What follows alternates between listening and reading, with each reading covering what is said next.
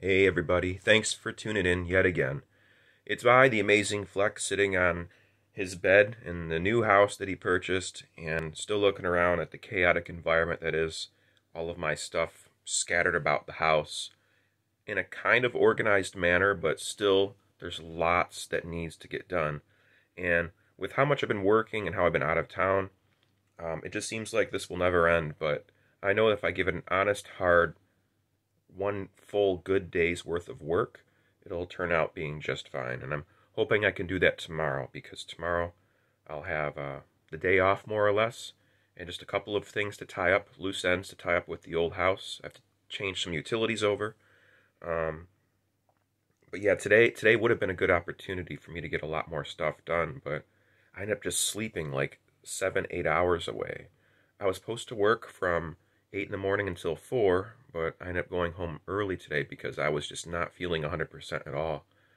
I was feeling very lightheaded and sore and a bad headache. And fortunately, circumstances at work allowed me to be able to go home. So I came home and I had some soup and drank a bunch of water and just fell asleep. Woke up around 4 o'clock and texted my girlfriend, let her know what's going on, and I thought I was going to get up, but then I fell back asleep until 7 o'clock. So now here it is, almost 8 o'clock. I just got done filming my circus and flow arts video downstairs. It was kind of rushed. It was how to do some isolations with poi. And to be honest, a lot of the videos I've been making lately that don't have any editing, like the one you're seeing right now or the ones I've been making for the past few weeks, I'm not entirely 100% happy with. And I'm okay with that now because I'm becoming more comfortable with making what they call bad art. It's a way for me to review the honest first take of what I'm doing and to work with it and learn how to do better that way. It challenges me to do better with speaking on camera and without having to go back and do edits. Now that's going to change by next year. I'll be doing some more edits, and I think that the videos are more palatable to the eye if I'm doing edits. But I'm not going to rely on the edits as much as I have been in the past, especially after doing this several-week stint of doing just one-shot takes with the camera. I think it was a good way for me to challenge myself and learn more and to level up faster. This whole year has been an incredible experiment, and I'm very humbled and excited and happy and full of gratitude, really, for all the people who've subscribed to my channel, watching all the best that I have to offer and all the worst I have to offer and everything in between. I'm just another person out there. I'm like you. You know, on the inside, we have a lot more in common than we would like to admit. I mean, human beings in general. There's a lot more that we have in common than we have differences, but we like to focus on the differences very often. Sure, I'm a weird person. You know, I'm a clown. I'm a fire juggler. I'm an entertainer, character actor person. Work at Renaissance festivals and all that sort of stuff. But if you take all that out of the equation, I mean, we still have a lot more in common than people would like to admit. And I like to share the things that have enhanced my life over the years with anyone out there who's willing to listen.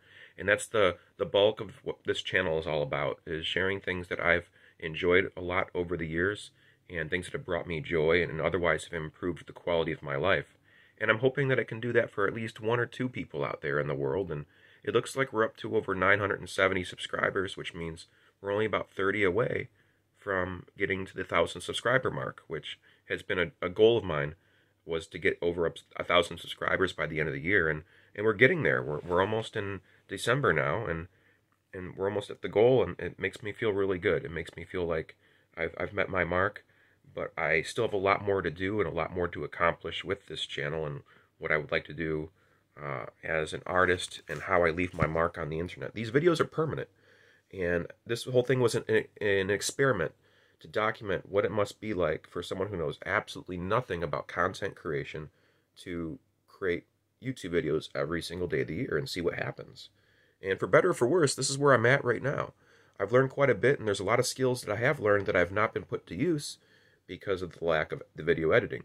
So I feel like I'm a broken record at this point. I'm going to let y'all go now. I'm going to go downstairs and straighten up the house. My love is coming over tonight, and she'll keep me company, and I'm hoping we can watch the new Cowboy Bebop, the live action one that has recently come out on a certain streaming network, and spend some time. She's going to be working just 5 minutes away from the new house here tomorrow, and I thought it was really sweet of her to offer to come over tonight and share her company with me, and we can watch some Cowboy Bebop. It's a cartoon anime series we both love a lot. We both grew up watching it, and the new series, I have to say, my honest assessment, I've only seen two or three episodes so far.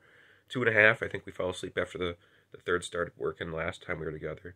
And I think it's pretty good. I think she's still kind of apprehensive and skeptical about where it's going, but it's a retelling. It's a completely different timeline, different kind of side metaverse or whatever, different alternate reality of what the original story was with the animes. And I think that's all right. I kind of like it because it offers something exciting for the people who've seen the cartoon over and over and over again, like this guy. And it also gives something new and fresh, of course, for people who've never seen it.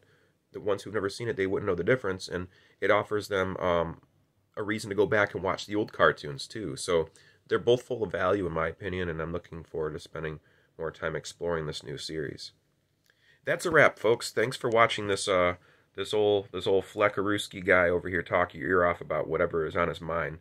Tomorrow's another day. Tomorrow's Monday.